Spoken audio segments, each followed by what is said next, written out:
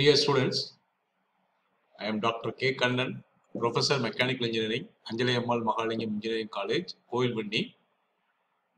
I am happy to meet you again through the video lecture series on the subject heat and mass transfer. And this is lecture number 111 on the module Conduction Heat Transfer. The topic for today's discussion is heat transfer in fin part 1. So we recap from the previous lecture. We studied earlier the steady state heat transfer, one dimensional steady state heat transfer in slab, cylinder and sphere, and we solved problems on composite slab, composite cylinder, composite sphere. Also we discussed the steady state heat transfer with the heat generation. We solved problems on the critical thickness of radius and so on. And today we are going to discuss the heat transfer in fin. So the end of the first lecture on the fin, the student will be able to define what is a fin, and the student will name the types of the fin, and the student will derive the heat transfer equation for a fin, and the student will be able to solve problem in long fin of infinite length. So the heat transfer from a particular surface by convection, it is given here. You have a surface of area A and the temperature of the surface is Ts, and some fluid is flowing over the surface of temperature T infinity with the heat transfer coefficient H. Now the amount of heat transferred by the convection is given by Q equal to HA into Ts minus T infinity. Now as an engineer, we would like to increase the heat transfer from the surface. So for increasing the heat transfer, what are all the options available? So look at the equation on the right hand side. H is the heat transfer coefficient, A is the area, Ts and T infinity are the temperature. So the heat transfer coefficient depends on the velocity of the flow and it depends on the properties of the fluid. Temperature, surface temperature depending on the working condition of the surface or the working condition of the machine on which the surface is found. And the T infinity is the temperature of the fluid. So it may be water, gas, air or any fluid. And changing all these conditions, it will change the working condition. So it is not in our control.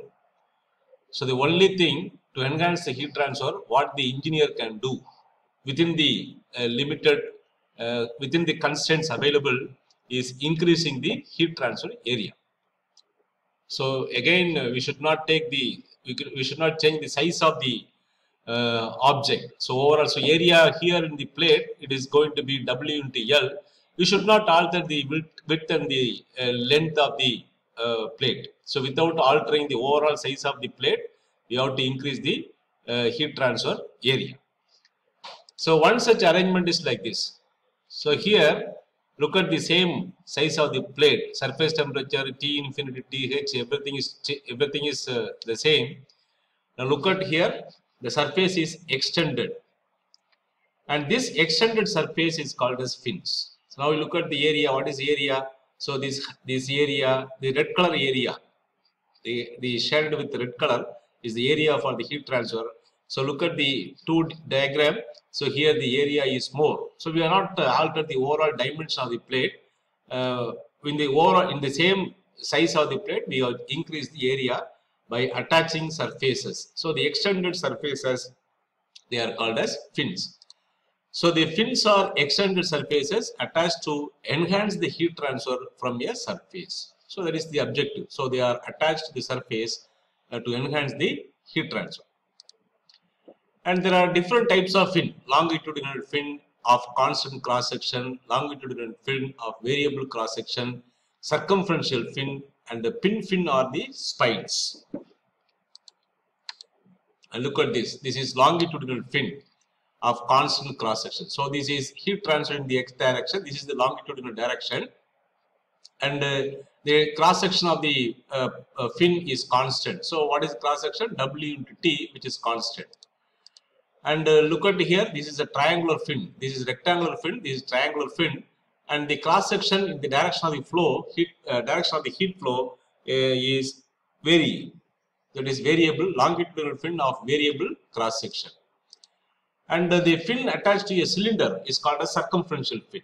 So again, circumferential fin of a constant profile, or constant cross section, or a circumferential fin of variable cross section, everything is possible.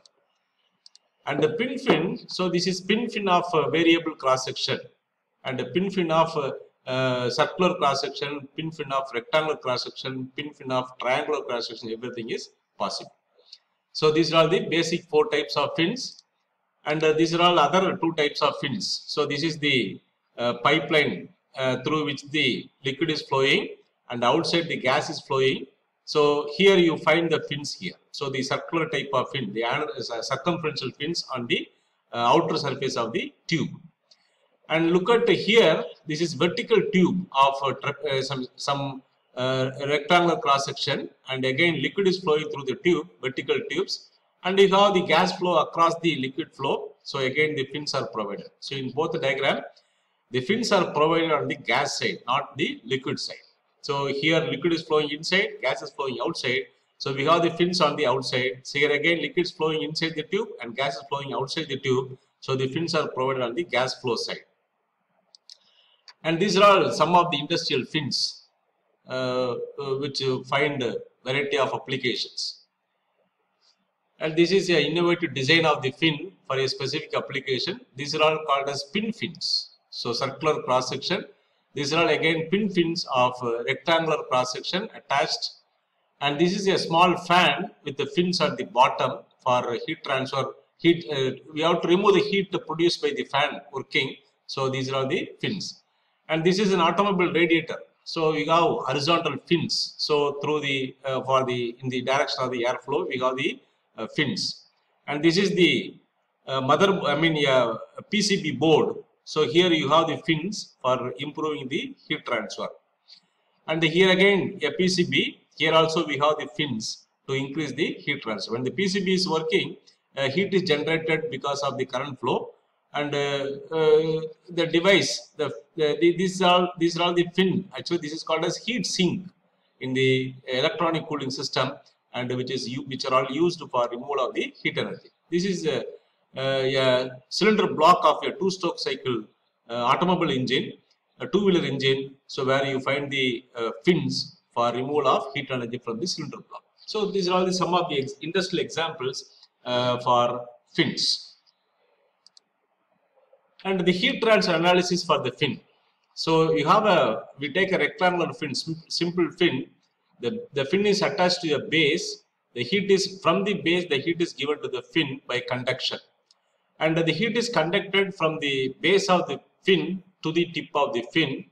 And the fin surface is exposed to the convection environment. So the heat is removed by convection. So heat transfer in a fin is the combination of conduction heat transfer and the convection heat transfer. So the heat transfer analysis in the fin, first thing we have to derive the heat transfer equation for the fin. So considering the 2 modes of heat transfer, one is conduction, another one is convection. So for that we take this diagram. I have a fin attached to the surface and of length L. So x is 0 at the base of the fin, and x is measured in this direction. And you have the other dimension of the fin. So the length of the fin, this is the width of the fin and thickness of the fin. And we take a small element in the fin. The heat transfer is shown by arrowhead. The heat is entering in the left hand side by conduction mode, and heat is leaving on the right hand side of the element by the conduction mode, and heat is leaving from the surface by the convection mode. And the various conditions what we assume are assumptions for the analysis. So we take steady state heat transfer.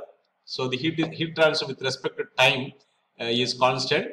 The properties of the material are constant. The property, thermal conductivity, density, specific heat, all the properties of the material are constant. Radiation from the surface is negligible. We consider only the convection mode of heat transfer and conduction mode of heat transfer. Radiation from the fins are negligible, and we deal with the one-dimensional heat transfer in the longitudinal direction. So, one-dimensional heat transfer in the x direction. That is what the longitudinal direction. And heat entering in the element in the x direction. That is Qx equal to, from the Fourier law of heat conduction, minus Ka into dt by dx. Then heat leaving in the x direction. So this is Qx plus dx. So this is equal to, taking the first order term, Qx plus dQx by dx into dx. So substituting for Qx, minus K dt by dx, and d by dx of minus K dt by dx into dx. This is what the heat leaving in the x direction. And heat conversion from the surface of the element. So Q equal to HAS into T minus T infinity, where AS is the surface area, which is 2 times of W into T. W is the width of the plate, and T is the thickness of the fin, and dx is the thickness of the element. So 2 times of W plus T, it is what called as perimeter P. So P into dx. So surface area equal to perimeter into dx. And writing the energy balance for the heat transfer through the element. So heat conducted into the element is equal to heat conducted out of the element plus heat convected from the element. So Qx equal to Qx plus dQx by dx into dx plus heat convection, and substituting Qx equal to minus Ka dt by dx equal to minus Ka dt by dx plus d by dx of minus Ka dt by dx into dx into Hp into dx into T minus T infinity. Now this Ka dt by dx on the left hand side and right hand side, they are dropped, and the dx term is dropped because it is there in the term, and finally the equation is minus Ka d square T by dx square plus Hp into T minus T infinity equal to 0. So rearranging the term, so d square T by dx square minus Hp by Ka equal to T minus T infinity equal to 0. So this is the governing equation for the heat transfer in a fin. And here we introduce a term theta, which is the temperature difference, T minus T infinity. So T is a function of x, T infinity constant, temperature of the fluid. So d theta by dx equal to dt by dx, and d square theta by dx square equal to d square T by dx square. And we define another parameter m equal to Hp by Ka. So then substituting, so d square T by dx square equal to d square theta by dx square, and Hp by Ka equal to m square, and T minus T infinity equal to theta, which is equal to 0. Now the solution for this ordinary differential equation is theta equal to C1 e to the power of minus mx plus C2 e to the power of mx. Now we have two constants here in the equation, T1, C1 and C2, and to evaluate the two constants, we require the boundary conditions, two boundary conditions to calculate the temperature constant C1 and C2. To fix the boundary condition, we take 4 different types of fins. Long fin of infinite length, short fin with the end insulation, short fin with the end convection, and finite length with the specific temperature at the end. So we have 4 different boundary conditions, and we solve problems. We derive the temperature distribution equation and the heat transfer for all the 4 different types of fins, and we solve problems on the 4 different types of fins. First, we take a long fin of infinite length, and the solution what is given there is theta equal to C1 e to the power of minus mx plus C2 e to the power of mx, and we take a very long fin. So x equal to 0 at the base of the fin, t equal to tb, and x tends to infinity, long fin, and t is equal to t infinity, and we define the boundary conditions in terms of theta. So x equal to 0, theta equal to theta b, and x tends to infinity, theta equal to 0, because t infinity minus t infinity equal to 0. So the boundary conditions for long fin of infinite length at x equal to 0, theta equal to theta b, this is the boundary condition at the base of the fin, and x tends to infinity, theta equal to 0. This is the boundary condition at the end of the fin or the tip of the fin. And using the first boundary condition, x equal to 0 here, e to the power 0 equal to 1, and here again e to the power 0 equal to 1. So theta b equal to c1 plus c2. Using the first boundary condition, theta b equal to c1 plus c2. Using the second boundary condition, we will get e to the power of minus infinity plus c to the power c2 into e to the power plus infinity. So e to the power minus infinity is 0. So this term becomes 0. And c2 into e to the power of plus infinity, this gives some numerical value. So a numerical value multiplied by c2 equal to 0 on the left hand side. So e to the power infinity is not equal to 0. It has some numerical value. So definitely c2 equal to 0. So using the second boundary condition, c2 equal to 0. So in this equation, now you substitute c2 equal to 0, and when you delete c2 here, c1 equal to theta b. So temperature distribution, theta equal to theta b into the e to the power of minus mx, and theta by theta b, theta equal to t minus t infinity, theta b equal to tb minus t infinity equal to e to the power of minus mx. So this is what temperature distribution equation for the fin. And using this equation, you can calculate temperature for any value of x. So T infinity is the fluid temperature, Tb is the base temperature of the fin, m is a constant, and x is the position of the from the base. And rate of heat transfer, we calculate minus Ka dt by dx at x equal to 0. At the base of the fin, we have to calculate the heat transfer. So Q equal to minus Ka. Calculating from here, calculating dt by ds and substitute x equal to 0. So we'll get Tb minus T infinity into minus m. And Ka into m equal to, the minus sign is dropped. So Ka into square root of Hp by Ka, m equal to square root of Hp by Ka, and the temperature Tb minus T infinity. So simplifying, the heat transfer equal to Tb minus T infinity into square root of Hp Ka. For a long infinite fin, so the heat transfer equal to Tb minus T infinity into square root of Hp by Ka, Hp Ka, and the temperature distribution is T minus T infinity divided by Tb minus T infinity equal to e to the power of minus mx. So these are all the two equations required that you have to remember. Or again, these equations are available in the heat and mass transfer data book. You can conveniently take the equation and solve the problem. And we will have a break here. So we will have a reflection spot. Here we answer a few questions based on the previous 15 minutes lecture to understand your grasping power. The first question, fin will increase the heat transfer area and heat transfer. You say true or false. Fin will increase the heat transfer area and heat transfer. So if your answer is true, it is correct. Name few types of fins.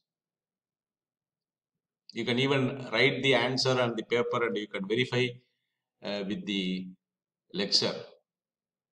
Longitudinal fin, the answers will be longitudinal fin of constant cross section, longitudinal fin of variable cross section, circumferential fin, pin fin are the spines, and many more types. The pin fin of uniform cross section, pin fin of variable cross section, circumferential fin of constant cross section or variable cross section. So that is possible. So you can write any 4 or 5 types of fins.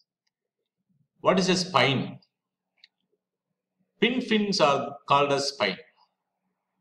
Pin fin of constant cross section or variable cross section, it is called as spine. And to understand the concept, we solve 2 examples on the long infinite fin.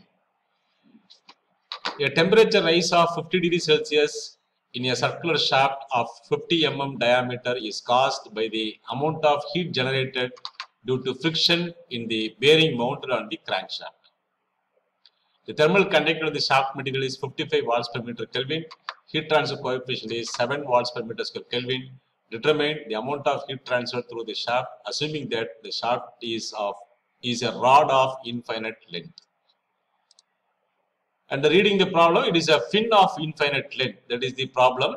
The temperature rise Tb minus T infinity is given as 50 degrees Celsius. And diameter of the fin is 50 millimeter, which is 0.05 meter. Thermal conductivity of the material is 55 watts per meter Kelvin, and heat transfer coefficient is 7 watts per meter square Kelvin. And for a long fin of infinite length, area equal to, this is a circular fin, area equal to pi by 4 d square, which is pi by 4 into 0.05 square equal to 1.9625 in 10 power minus 3 meter square, and the perimeter equal to pi into d, which is pi into 0.05 equals 0.157 meter. The rate of heat transfer Q equal to Tb minus T infinity into square root of HPKA. So Tb minus T infinity is given as 50. So 50 into square root of 7 into 0.157 into 55 into 1.9625 into 10 power minus 3, which is equal to 17.22 watts. The amount of heat transfer through the fin is 17.22 watts. That is the answer to the question. We take another example. Very long copper rod, 20 mm in diameter, extends horizontally from a plane heated wall maintained at 100 degrees Celsius. The surface of the rod exposed to an environment at 20 degrees Celsius with the convective heat transfer coefficient 8.5 watts per meter square Kelvin. Work out the heat loss if the thermal conductivity of the copper is 400 watts per meter Kelvin. Further estimate how long the rod in order to be considered as infinite. So the temperature of the base temperature is 100 degrees Celsius. Fluid temperature T infinity equal to 20 degrees Celsius. Diameter of the rod is 0.02 meter. And thermal conductivity of the fin material is 400 watts per meter Kelvin. And the heat transfer coefficient is 8.5 watts per meter square Kelvin. First we have to calculate the heat transfer. So for long fin, area equal to pi by 4 d square, which is pi by 4 into 0.02 square, which is 3.14 10 power minus 4 meter square. Perimeter equal to pi into d. So pi into 0.02 equal to 0.0628 meter. And we calculate the parameter m equal to square root of hp by ka. So 8.5 into perimeter is 0.0628 divided by 400 into 3.14 10 power minus 4, which is 2.06. And the rate of heat transfer is Q equal to Tb minus T infinity into square root of HPKA. Substituting Tb 100, T infinity 20, H equal to 8.5, P equal to 0.0628, K equal to 400, A equal to 3.14 10 power minus 4. Calculating the heat transfer equal to 20.71 watts. And the length of the rod to be considered as infinite, the tan HML equal to 0.9999. And from this, ML equal to tan H inverse of 0.9999, which is 4.95. So length of the rod equal to 2.4 meter. When the length of the rod equal to 2.4 meter, we can consider this as a fin of infinite length. And the rate of heat transfer is 20.71 watts. And the length of the rod to be considered as infinite is 2.4 meters. And these are all the books I used for preparing the notes. And you can refer to it for further clarification on the subject. And I have published a book on the subject. You can refer to it for additional problems on the fins. And if you have any queries, you can write to me. I will sincerely answer to all your queries through the email ID. So thank you. We'll meet again.